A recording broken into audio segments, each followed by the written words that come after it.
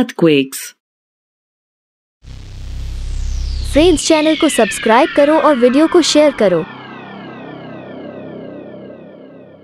The sudden or violent tremors felt on the Earth's surface are called earthquakes.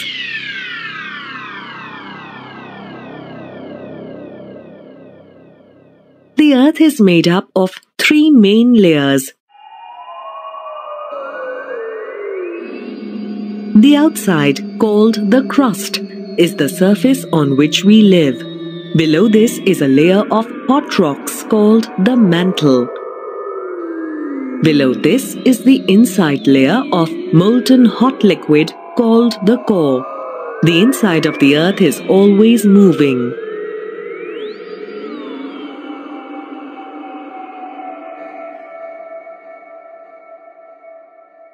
When we throw a stone into a pond, ripples of water travel outward from the center where the stone is thrown.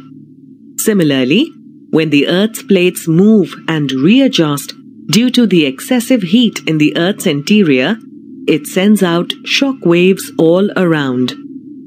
This causes earthquakes. Earthquakes are also caused by volcanic activity.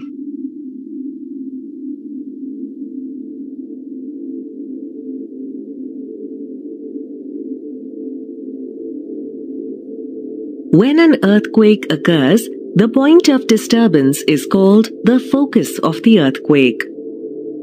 The point directly above the focus of the Earth's surface is called the epicenter of the earthquake. The vibrations are called seismic waves.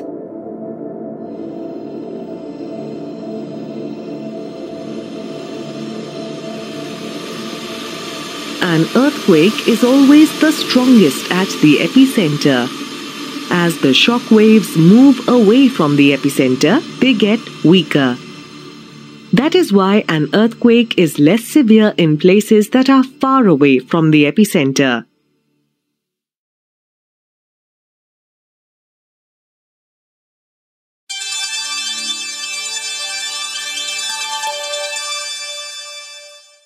Earthquakes can sometimes cause severe damage to properties like houses, bridges, dams, rail lines, and power and communication networks and life. In mountainous regions, they may cause rocks to break and slide down. When a large amount of earth and rock fall from high mountains into a valley, it is called a landslide. When a mass of snow and ice moves rapidly down a mountain slope, it is called an avalanche.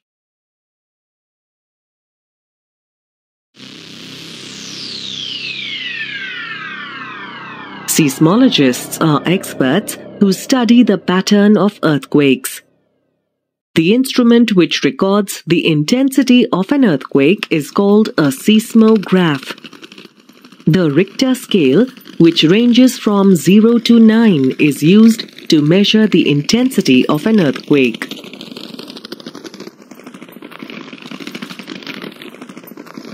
An earthquake can move as fast as 2 kilometers per second. It can unleash as much energy as 1 megaton explosion. The Himalayan region and the areas surrounding it are prone to earthquakes. Japan has about 3 minor earthquakes every day of the year.